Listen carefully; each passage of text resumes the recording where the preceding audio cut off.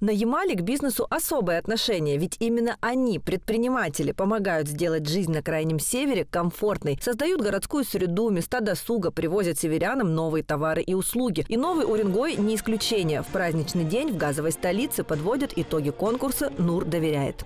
Был хороший отклик по итогам прошлого года. Было принято решение в этом году провести такой конкурс.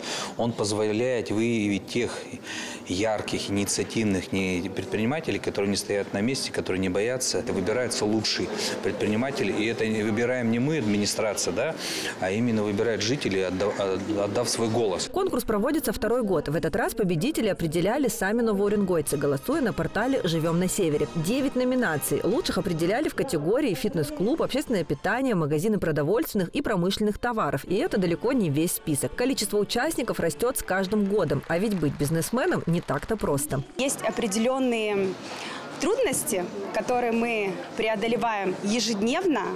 Например, когда ты совершаешь какую-то ошибку или не знаешь, как правильно сделать, но ты ставишь себе цель и идешь к ней прямо, не сворачивая. Создание данной премии – это очень крутая идея, потому что ты сможешь проявиться, заявить о себе, и притом тебя поддержат твои клиенты, друзья, близкие, родные. Предприниматели поддерживают не только новоуренгойцы, но и администрация города и округа. В Новом Уренгое действует множество программ как финансовой, так и информационной помощи для бизнеса. Каждый год в газовой столице появляется все больше новых предпринимателей, самозанятых, открываются новые компании. Это четверть жителей города, которые работают даже больше именно в малом бизнесе.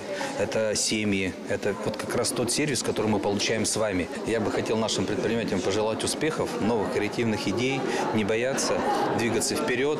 Я считаю, что новоуренгойская земля благодатная, есть где расти, есть точки роста. Спецноминация конкурса «НУР доверяет. Лучший предприниматель». Она проходит среди всех участников. В ней победила Татьяна Бушмелева и ее магазин «Море Ням». Он же стал лучшим магазином продовольственных товаров. Всю жизнь проработала в офисе, и вот мы с мужем мечтали о магазине морепродуктов.